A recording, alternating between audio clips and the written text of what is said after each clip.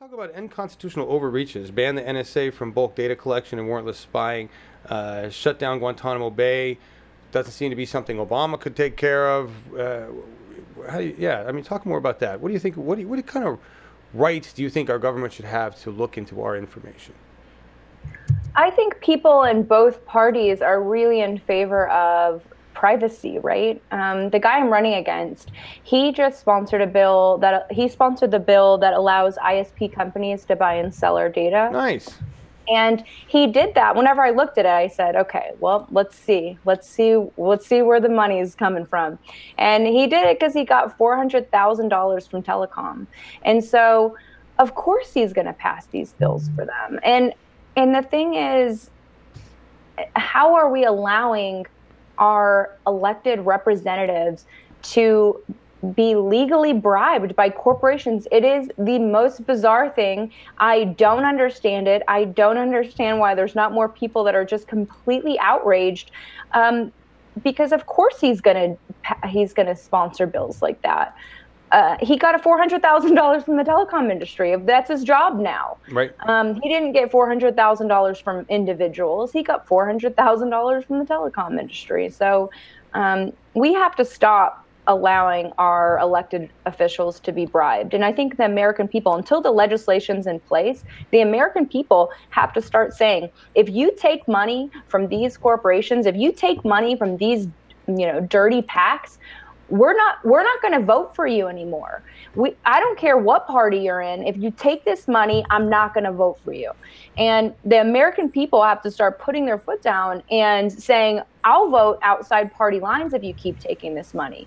And I mean, I'm definitely an ethics voter. If I'm looking at somebody to vote for, 100% of the time, I will not budge on ethics. I will not budge on people that take this kind of money. It's not okay. It'll never be okay, and hopefully I can try to fix it. Nice.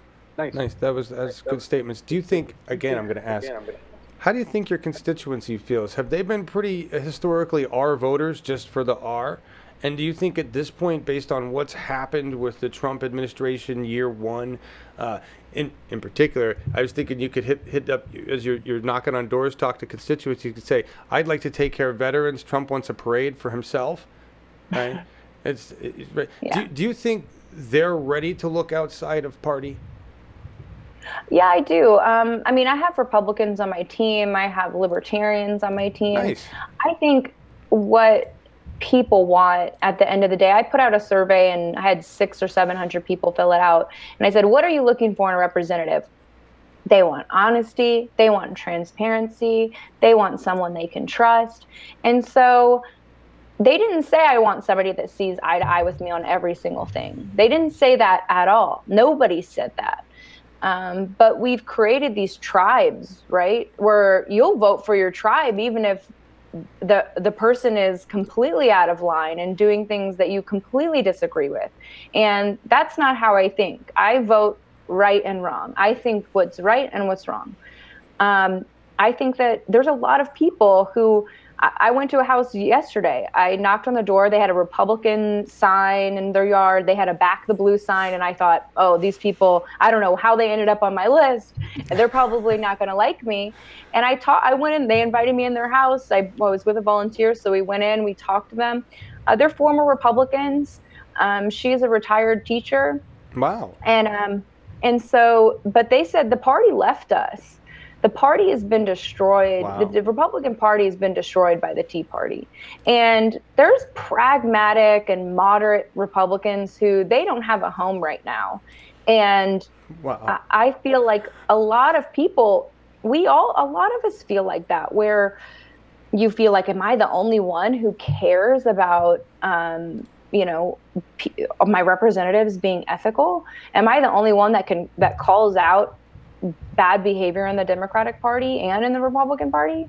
There's a lot of us that feel like that. We feel like, who's really working for me? And so I appeal to those people, and I think I have a chance of winning their vote because I respect them. I mean, I think as much as I might not see eye to eye with everyone in this district. I do respect everyone in this district, and I'll work really hard for them regardless if they see eye to eye with me on everything. That's amazing. I'm going to go back and cut that clip out, what you just said there, that the Tea Party destroyed the Republican Party. Yeah. And you've got lonely Republican, I don't know what your exact words, but, you know, poor Republicans all on their own without a home. That's a commercial waiting to be built.